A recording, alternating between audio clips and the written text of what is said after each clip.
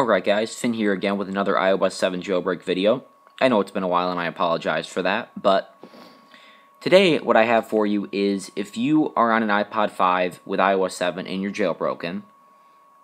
Well, first of all, if you have an iPhone, Apple has an option under General, and I believe it is either Siri or Accessibility, that allows you to turn on a battery percent in the top right corner of your screen.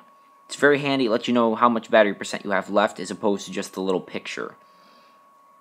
For whatever reason, Apple never released this for iPod users, and on Cydia there are apps that do it, but I could not find one.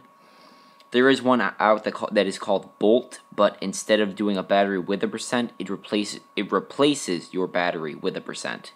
I would like to have both. So if you're jailbroken, what you need to do is you need to download a program called iFile, which I have right here. It's free, and once it's downloaded, go ahead and open it up. And you scroll back to the first page. You go down and you select VAR. You scroll down, you hit Mobile, Library, and you scroll down to Preferences. Now when you're in Preferences, we are looking for a file called com.apple.springboard.plist, which is right here. So you're going to go ahead and tap on it, and you're going to hit Text Viewer. Now there is a line in here, which is Show Battery Level Key, Enter False.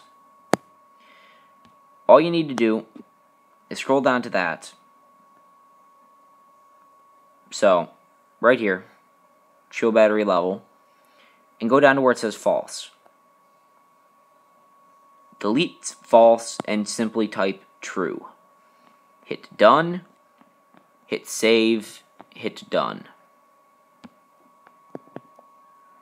Exit out, and once you respring, you will have a battery percent, so I will be right back, guys. Alright guys, now as you can see in the top right of the screen, I have a battery percent. My thing is hooked up to a wall charger, so it is currently charging and is at 100%. There are a lot of videos on the internet with this kind of stuff where you don't see it actually happening, and I guarantee that this is not one of those. This is actually how you do it. If you have any problems, feel free to send me a message and I will do the best I can to fix it. If you are not jailbroken, I will have a video coming out in the next few days how to hook your iDevice up to a computer, make a backup, and open it with another program where you go in and you edit the code the same way. It's easier if you're jailbroken because you can just go into iFile and do it without having to hook it up to a computer. But if you aren't jailbroken, I will have a video coming out for you in the next few days. Alright guys, thanks for watching. I hope you enjoyed. I hope you iPod users found it informative. And I'll talk to you guys next time.